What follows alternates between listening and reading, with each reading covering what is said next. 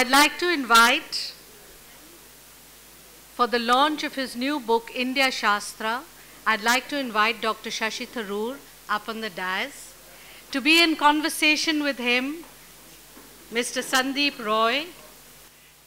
You said in the introduction to this that this is sort of a de facto, the third book in a sort of de facto India trilogy, with the first one being in 1997. So if you look back then and think of the India you had in mind that was coming up in 2015, 2020.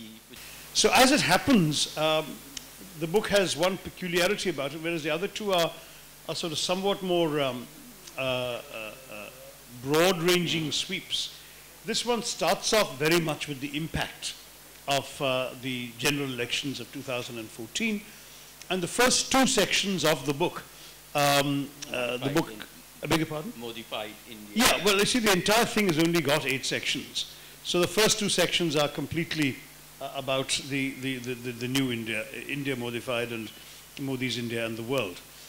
But as with the other books, I also then move back to a broader sweep. So there is the legacy that they've all inherited going back to the 40s and onwards. Their essays about the ideas of India, the contested terrain of Indian politics, some aspects of our society in flux.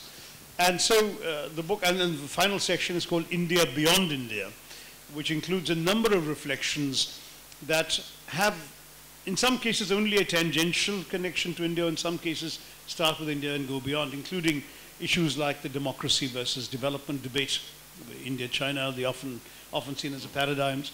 I'm musing back on my 29 years with the United Nations, etc.